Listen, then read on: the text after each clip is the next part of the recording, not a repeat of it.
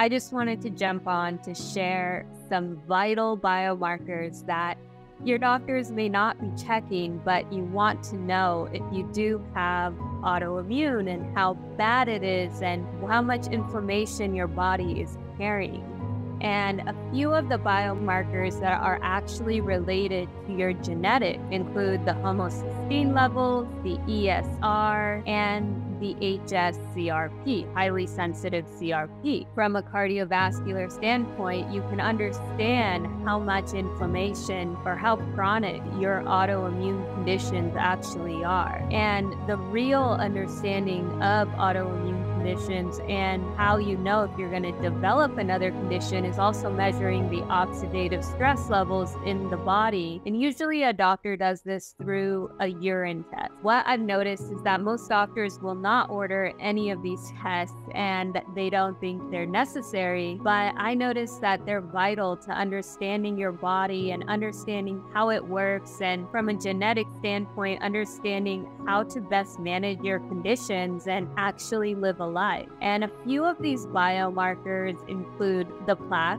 which measures how bad the inflammation is within your arteries, insulin levels, ferritin levels, homocysteine levels, the highly sensitive CRP levels, and also we have the MPO, which is more of the guardian of your blood vessel. You can detect the inflammation within these as well. The oxidized LDL, that's actually the bad cholesterol, and you can see how inflamed the test is, your cholesterol is. And the real LDL that you see currently on your blood test isn't actually the oxidized LDL, which is actually more important. The fibrinogen, which is just seeing the blood clotting and understanding your body and the blood protein that help your blood clots from forming. So abnormal levels will help you understand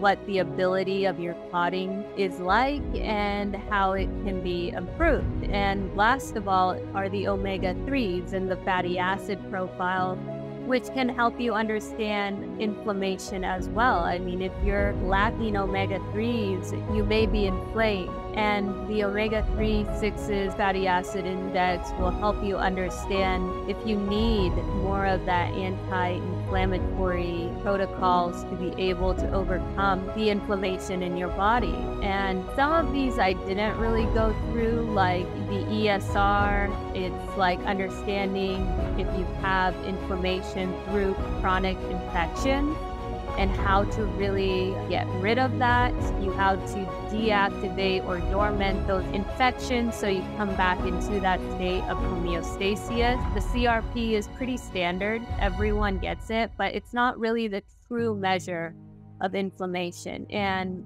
the ferritin levels, usually when they're extremely high, it's a sign of hypertension, type 2 diabetes, and the inflammation and the overall health of the body can be measured by the ferritin level. Something else I wanted to touch upon was the homocysteine levels. And if you have the MTHFR gene, you are prone to high homocysteine levels, which can be extremely dangerous because they activate your platelet count. They also make sure that your blood vessels are functioning, control inflammation, and there's a significant risk profile that is related to just the homocysteine level.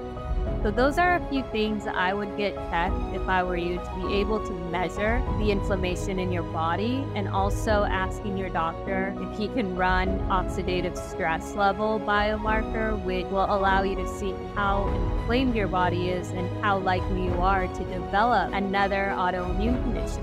So I hope this helps, and I'll talk to you again soon. Check out Healveda Health if you are free, and see if you can sign up, see if you're able to join us there, and learn how you can reverse these conditions, because there are ways that people are not looking at, and sometimes my views are a lot different from the experts' views just because I've lived with this. I've talked to people who are suffering with this. I've talked to hundreds of doctors, and to be able to have this journey of over 30 years, I'm able to understand a perspective that doctors, experts, the medical industry is currently not seeing, and my perspective may be able to help you.